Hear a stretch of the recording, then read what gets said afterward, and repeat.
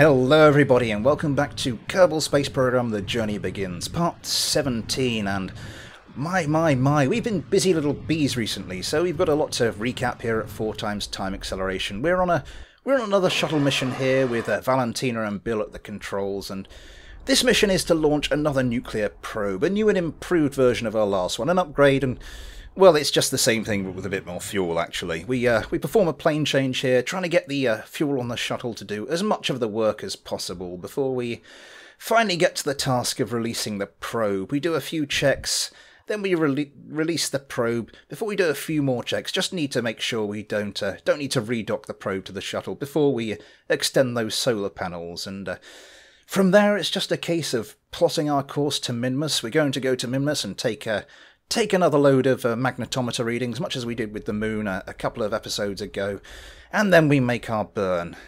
And whilst the probe's on its way, it gives us a chance to deorbit our shuttle, but we're a little light on fuel, so I decide to go for some aerobraking manoeuvres. We go through one pass, that didn't quite do it, but by the time we're coming out of the atmosphere on our second pass, our apparatus is at a good altitude, so we can just adjust things with what fuel we have. I try to alter our course during re-entry, trying to get on a decent intercept with the KSC. We don't quite manage it, but we do fairly well. We get a fairly good glide slope back to the KSC. We don't need to fire up our boosters at all, which is, well, it's an improvement on recent episodes, and we managed to land safely back at the KSC. A little while later, our probe arrives at Minmus and gets to collecting that data. We perform a magnetometer experiment in space high over Minmus and then another one in space low, and just as quickly as we arrived we're off again, back towards Kerbin, getting these nice cinematic shots into the bargain. Once back at Kerbin we perform a series of manoeuvres just to get ourselves into a nice little parking orbit, and we're just going to leave the probe there for a moment. We'll get back to that in a little while. Having parked our probe, I decide it's time to go and have a quick check on our space station, and what do you know, it's nearly full to capacity of science, so we get transmitting that back to Kerbin, giving us a lovely 475 science, which we can spend on parts for our Duna vehicle, but more on that a little later. With that out of the way, it's time to launch yet another shuttle mission. Kerdard and Bargel in the seats for this one, and we're going to go and collect the science from that probe. Now, I've been doing a little bit of thinking about sort of science and the tech tree, and I think what I'm going to do is I'm going to suspend my policy of going through the tech tree one tier at a time.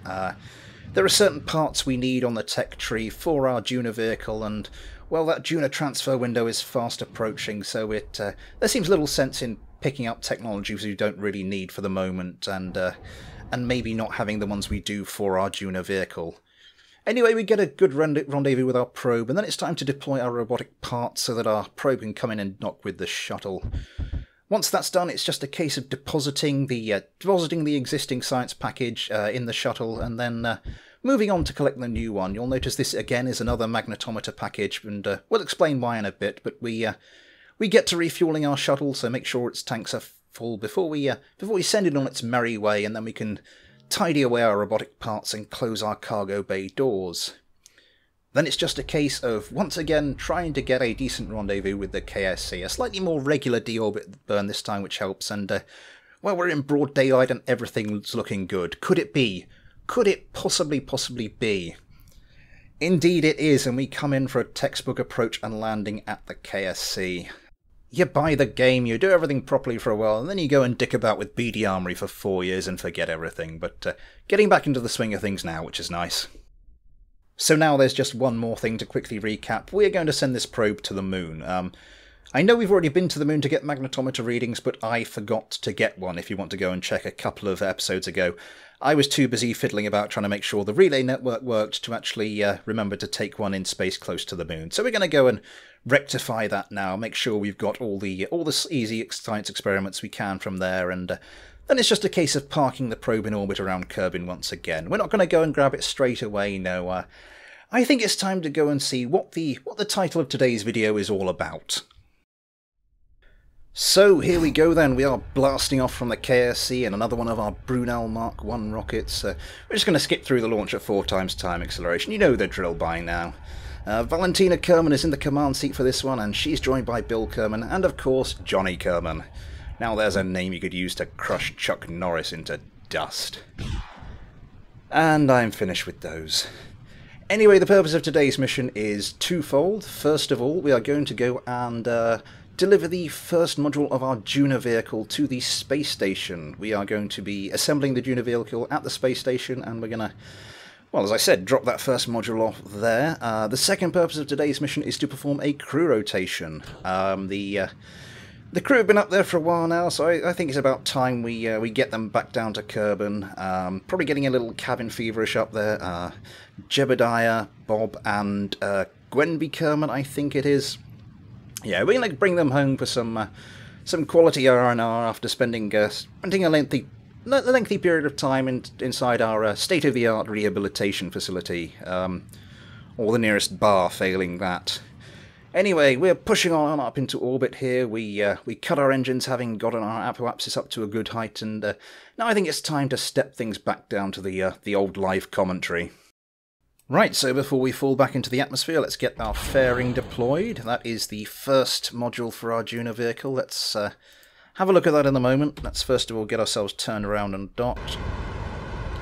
Pull ourselves away from that. Open up our shield. We're going to want to make sure we're controlling from here, and we're going to want to make sure we've set that as our target.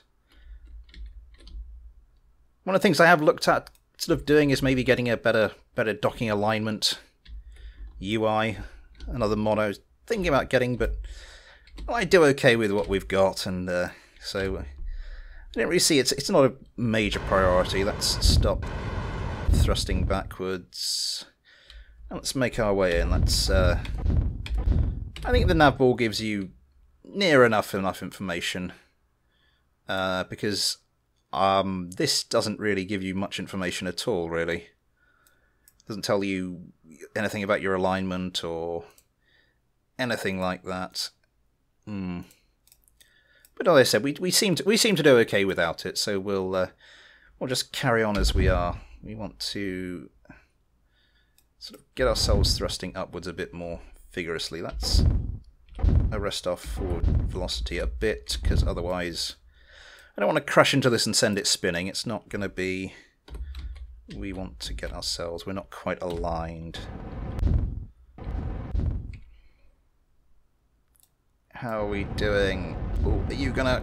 Come on. Come on. There we go. Let's decouple you, let's get you dragged off of that second stage. Let's get ourselves turned around. God, I thought it was going to sort of fly off, spin off into space there for a second. I was getting worried. But not to worry, we have got that successfully. How are we doing? Minute to apoapsis. So yes, this is going to be the command, control and habitation module for the Duna vehicle. I've just stuck a Mark III command pod at the front, just to act as that, so the command bit. I was thinking maybe a cupola. It sort of makes it feel a bit more sort of big shippy, but well, I wanted to sort of dock the Duna lander to the front here, so this will sit at the front of the vehicle. We'll have the Duna lander sort of attached like that, and the engine's sort of way off down in this direction. How are we doing? 25 seconds to apoapsis. I'm going to need to get rid of that. I'm going to need to fire up my engines like that. And we'll just start thrusting a little bit like that. Yeah, so this will be the first of our modules that we bring up. I wanted to make... The first module I brought up, I wanted to make it sort of... deliberately make it one of the lower tech modules. Sort of quite a simple module. The main reason for that being that, well, we're going to be doing a bit more science. We'll be getting some more from the science lab at our space station, if nothing else. But the danger was if I did something that was liable to have an upgrade available before too long, then I'd just have something set up as part of the vehicle, and I'd have something better available, and I'd just, well, it would grate a little. But yeah, so this is just a fairly low-tech module. You might notice we've got these little yellow connectors here. That'll well, that's something for another episode. We'll explain that. We'll explain that at some other point. Where are we? What are we doing first? We've circularized our orbit. That's that's nice and circular. Where is the space station? There. Are we coming up on that pretty fast? Are we gonna have time to do a plane change? Let's find out. Wait for the rendezvous indicator. I haven't set that as my target. That's what the problem is. Let's see if we can sort that out. There we go. Bring that down. Little further. Little further. And oh yeah, we're gonna have tons of time for a plane change. Let's get that sorted then. That's the ascending node, so we want to thrust down with respect to the map mode. That was a little too far.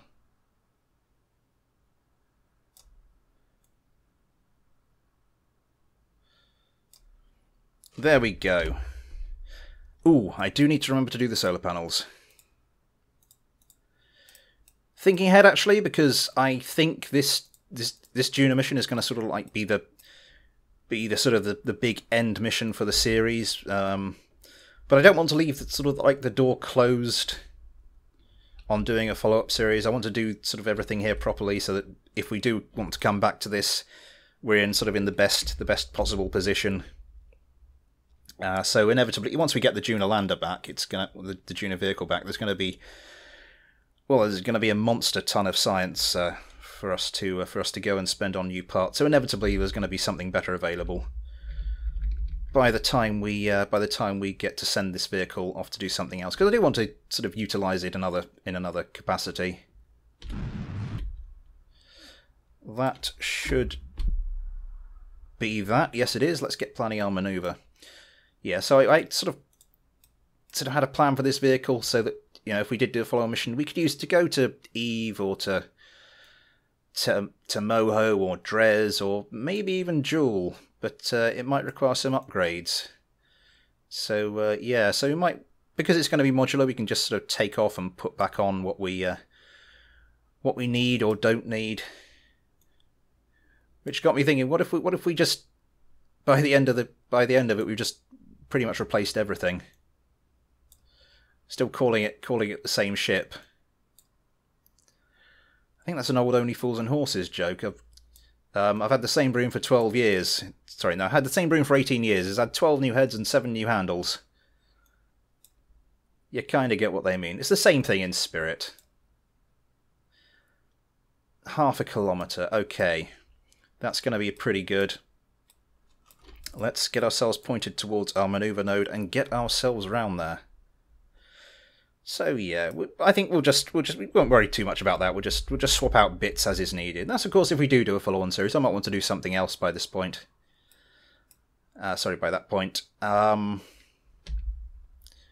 Where are we? 30, 20. Notch it down a bit more. There we go. 20 meters per second turn. I'm going to just point... Oop, not that one. Prograde, and I'm just going to fine-tune this.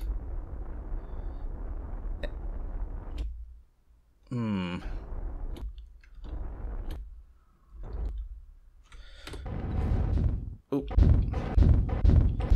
4, 3, 2, 1, 0. And try not to smash into the thing as we come around. Right, so let's time accelerate round there. On a side note, big news this week, sort of in the world of KSP. I was just doing the prep work for this video, and the 1.5 patch dropped. Yeah,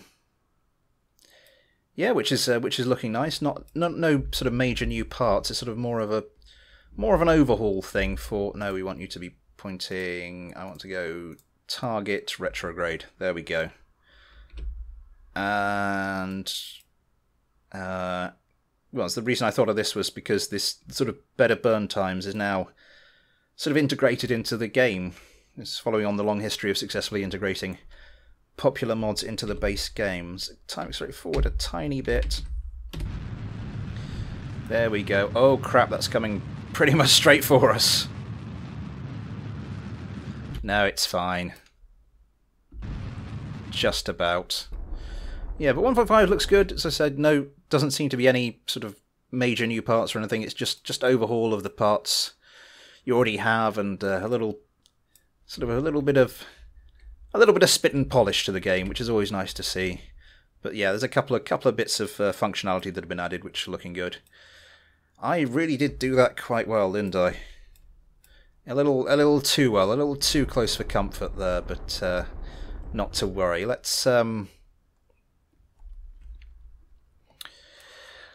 Well, I will get this docked. I'm not going to make you sit through the tedium of watching me docking this, and I will see you again in a second.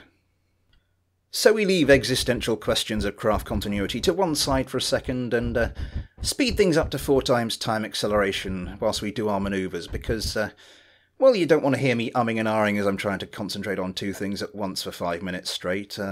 If for any other reason, you get enough of that during the videos anyway.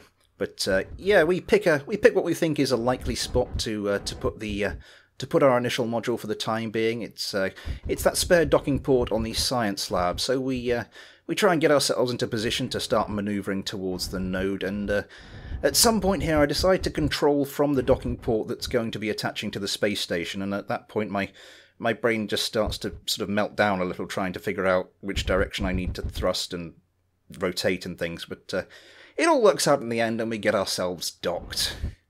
There we go.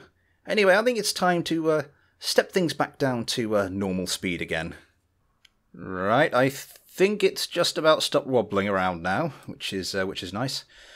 So we have deposited our module there. I'm not sure if I'm going to keep it there. I think possibly build the craft off this way might interfere with the solar panels, but yeah, I wanted to have sort of a crude part attached to a crude part, but well, we'll see. Anyway, let's do the other job we came here to do. We are going to transfer crew from the space station to here, then from this the orbiter command module to the various parts of the station, and then from this from the Duna vehicle command module back to the orbiter command module. So let's see. First things first. Jebediah, you'll be coming home. We are going to transfer crew. Bob to there. Gwenby to there. And then the new crew takes its place. Valentina takes command of the space station. Bill is going to be our resident engineer here. And Johnny is going to be our scientist. Just checking. Yep, the science is still operational. Yeah, I was speaking about sort of 1.5 and reading the patch notes. It's something I haven't really done a lot of recently, because I was still under the impression that you needed 2 scientists in a science lab to work it properly, and you don't. And also I found out you can actually control a probe from a craft which has an ordinary sort of an ordinary antenna on it, but you just need a spare pilot, so you need sort of 2 pilots on your command module. Yeah, really should have been reading those patch notes a bit more thoroughly in the past. Anyway, now we can Jebediah, transfer Bob, and transfer Gwenby. Well, it's not quite as impressive as a name, but I'm sure we'll cope. And with all that done, I don't think there's anything more we need to do here. Science is looking good. We're only up to 40 at the moment, so yeah, let's get our crew underway.